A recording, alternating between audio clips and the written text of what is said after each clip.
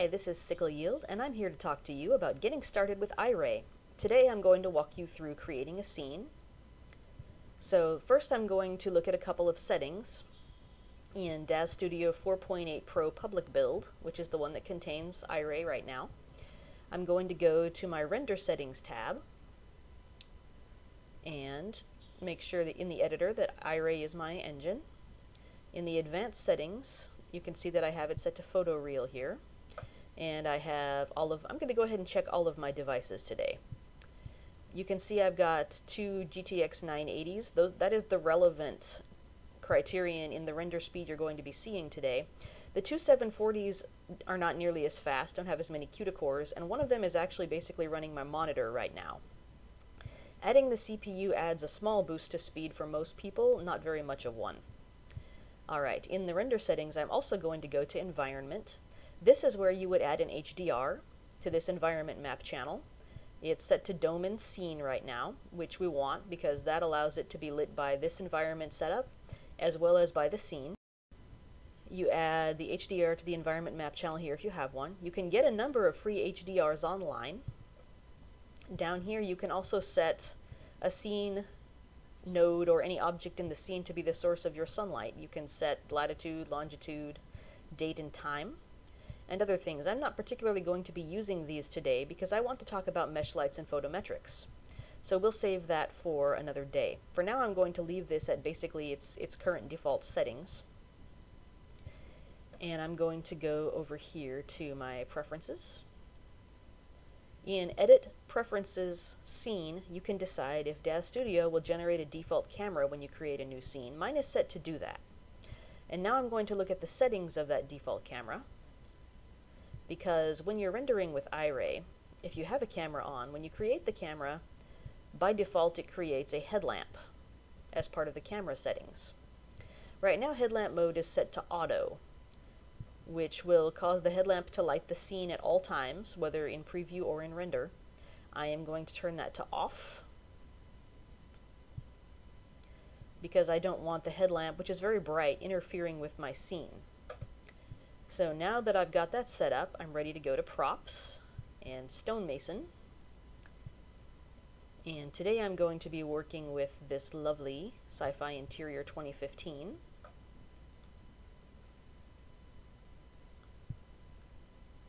There we are. I can move my camera around to look at the stairs here. You can see the lights that are on the ceiling. Those are going to become relevant momentarily.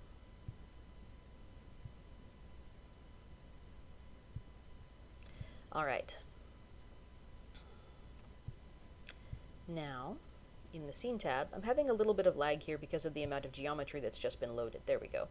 I'm going to delete the Octane render scene data because we're not rendering in Octane. We don't need that right now. I'm going to use Shift-Click to select all of these items so that I can now convert them to Iray's shader base. You can render without doing this, but it will look better if you do.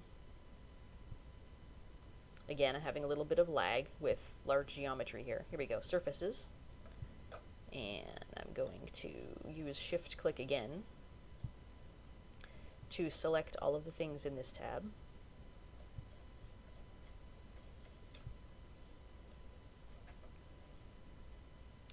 And I'm going to go down to my shader presets and Iray Uber defaults. I added this exclamation point to bump that to the top of the list. Normally it'll be down here in the letter I section.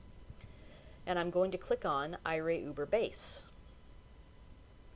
And it should convert all of these materials to Iray materials. Now something that it will do with items that by default had an ambient value of white is it should convert that white ambient value into an emissive value. So let's look at our sky dome that came with this set. You can't see the sky dome in the scene here. If I go to the perspective view and use the frame button here, there we go. It's very large. So I'll go back to the default camera, look at my sky dome, and it did convert to a white emission color, which should make that an emissive light in our scene. It has a temperature of 0, which is not as good, so I'm going to turn that into 6500 for a nice neutral colored light. Very low temperatures will be very warm and orange or yellow. Very high temperatures will be very cold and blue. So that's a nice neutral value there. You can find charts online of different types of lights and their emission temperatures. This is a real value with real-world relevance because this is a physically based renderer. Two-sided light I'm going to leave on so that the dome will project light in both directions. Emission profile is not relevant to us right now. That's mostly relevant in cases where you're dealing with a lampshade that's next to a wall. But you can download free IES profiles online if you want to try that. Luminance, this is a tiny, tiny value actually. So I'm going to set this to lumens, and I'm going to add a lot of zeros here. 1, 2, 3, 4, 5, 6, 7, 8, 9, 10. Because we are simulating a very bright light very far from our scene. And then I'm going to do a quick test render here.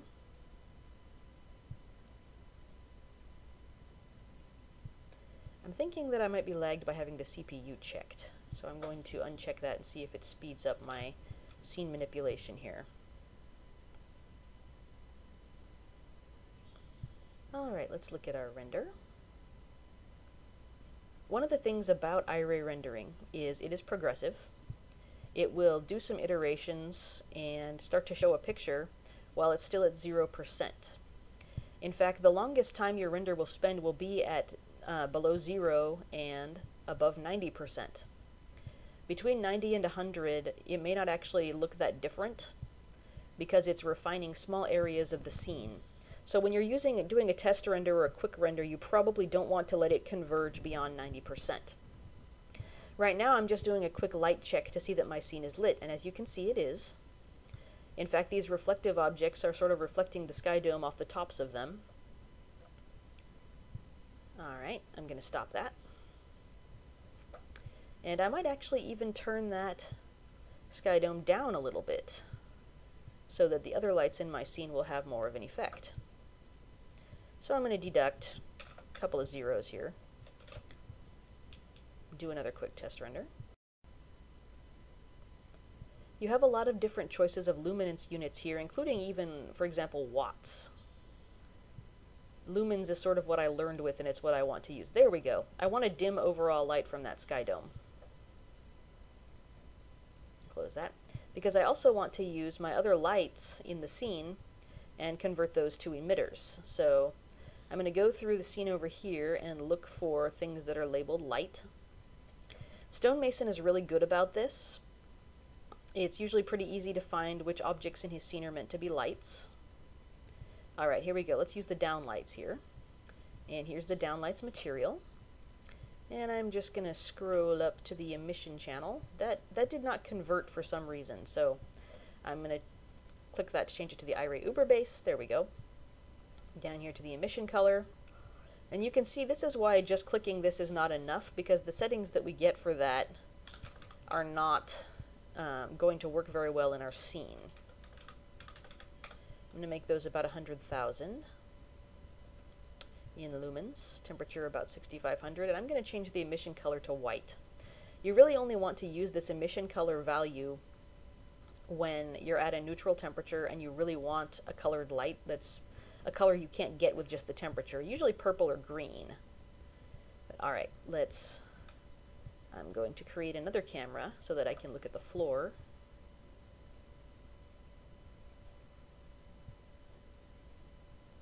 There's camera 1. And I will have to turn off camera 1's headlamp, just as I did with the default camera.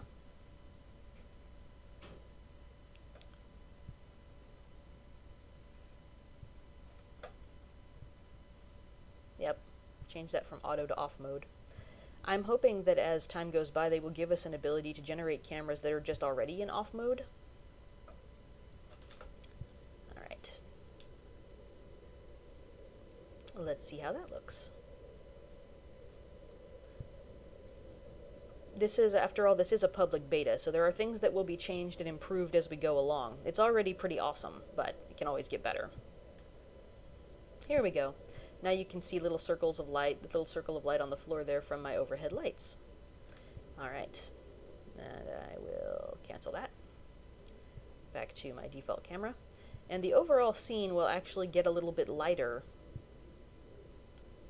from the inclusion of those overhead lights, because light will bounce around the scene just as if it were real light, as opposed to with 3D light where when you aim a light at something, it pretty much only lights that thing. There's not much scatter.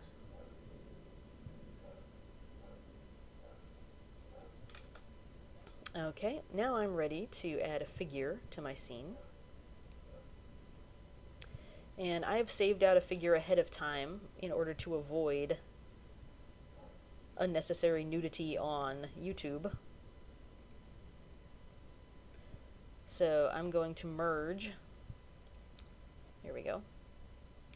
This uses the Koichi character, K-O-I-C-H-I, from DAZ 3D, and April YHS's Zior hair, and the Darkon armor by Mech4D.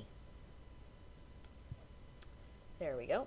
And I want to sort of use a camera angle similar to this one, so I'm going to switch back to translate mode and drag a G2M over here in front of the camera. There we go. And I will move the camera down here so that he's in view, and I will control right click on this tilt control to make it look a little bit more dynamic. A little bit of a Dutch angle. And I'm going to apply a basic pose to him from my library.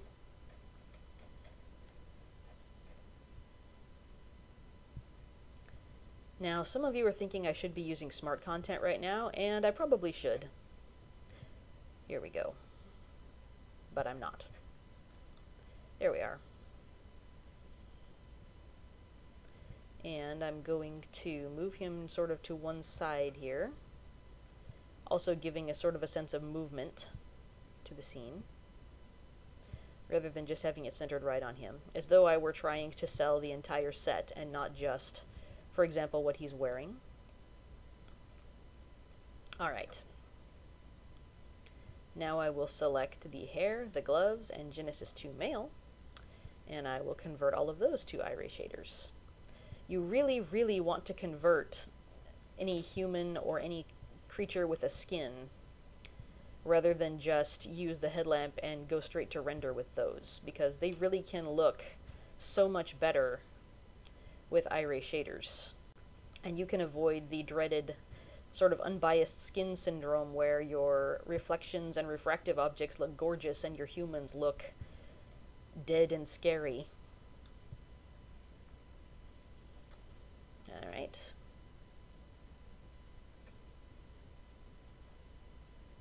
There we go. Now I'm going to select Genesis 2 male again, and I'm going to use DAZ's material that they've created. Now, DAZ's material uses one of the default textures that came with Genesis 2 male base, but I want to continue using Koichi's texture. I just want to have this better shader setup with it. So what I'm going to do is go to Genesis 2 male, materials, Iray, and I'm going to hold down the control key and double click the Iray optimized Genesis 2 male matte. This dialog pops up, surfaces all, and I'm going to change images to ignore and accept, and now it has changed Koichi's material to match this nice material, but it has kept his own skin settings, which is great. Here you can see it's got this nice transmitted color setting at about 0.3 for SSS amount, and the translucency color is set at about 0.5, sort of this nice peachy color. He doesn't have maps in that channel, and it looks like he didn't come with an SSS map either, so I'm going to turn down the translucency value to about 0.2, and then I will try my render again real quick. I know this won't look right because I haven't added any rim lights yet. One of the wonderful fun things about Iray is that many principles you use for lighting with it are much more like the principles you would use for lighting a scene for photography, where 3D light sort of had more of its own rules that you would have to learn that are very different from that. Alright, rendering. You can see it's taking longer now to get to that point of showing anything on the screen because we've added an object with translucency and SSS. Things that involve transmitted color slow Iray down more than anything else. You can add things that are refractive and reflective all day long and it just won't do a thing to your render speed, but as soon as you add something with translucency or SSS, things start to slow down. Alright, there we go. Now he's not really picked out much from his background because it's dark and he's wearing dark clothes, so I'm going to cancel that. And I'm going to go to my camera 1 again and use it to frame Genesis 2 male. I often do in a scene use a camera to create lights and define their direction. Here we go. I go to create new photometric spotlight and apply active viewport transforms. And now when I select my photometric spotlight, I can frame G2M again. There we go. And I will rotate it around so that it lights him from the side and slightly behind. This is going to be my rim light. Create a nice rim of light that picks him out from the background. And you can see now in the preview, it's gotten suddenly dark because it perceives photometric lights as lights in a way that it doesn't perceive mesh lights when it's lighting the preview. I'm hoping that will be fixed or changed in an upcoming version. Here we go. The luminous flux is set very low here, so I'm going to add zeros to that. I'll leave the temperature in Kelvin and this the same. With a photometric light, we will access the settings here in the parameters instead of in the surfaces tab, of course.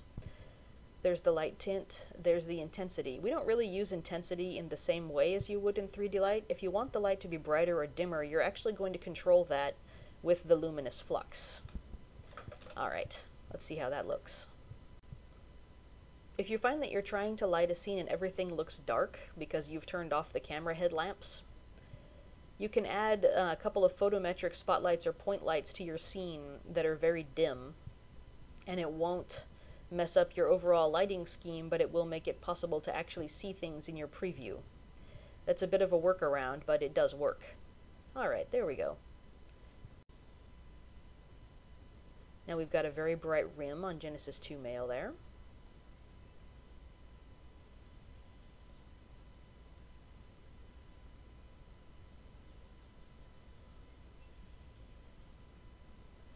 If I was doing this as a promotional image, I would basically englobe him with these photometric spotlights. I would just add a lot of them at low values. Not just to light the preview, but also to bounce more light around the scene and make it go faster. You can see we're at 25% after about a minute there. Alright, that's going to go for a little while, so I'm going to cancel it. Hopefully that gives you an idea what it takes to start rendering with Iray, how to convert your materials and shaders, and how to light with both mesh lights and photometric points or spots. Thank you very much, and happy rendering!